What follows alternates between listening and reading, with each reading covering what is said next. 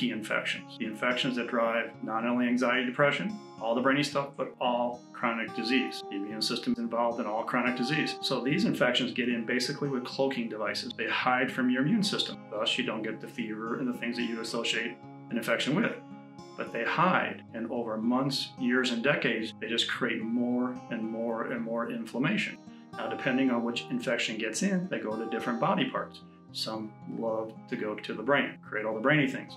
What infections am I talking about? Epstein-Barr virus, Coxsackie virus, herpes virus 6, chlamydia trachomatis, not sexually transmitted chlamydia, different kind of bacteria, mycoplasma, all the tick-borne diseases, and the tick-borne diseases are so much more common than we give them credit for. 80% of people that get bit by a tick don't ever know they got bit by a tick. And then the gut. The gut is the ultracentral mechanism in all this. If all these areas haven't been thrown off already, once the gut gets thrown off, it throws off all these other guys, including, because 80% of the immune system surrounds the gut, you get these chronic, sneaky infections. Because, of course, the gut is the second brain. Wait, no, I messed up again. The brain is the second gut. No, wait, well, what is it? Who's in charge? Is the gut in charge? Is the brain in charge? I'm going to let you decide. Let me give you some information.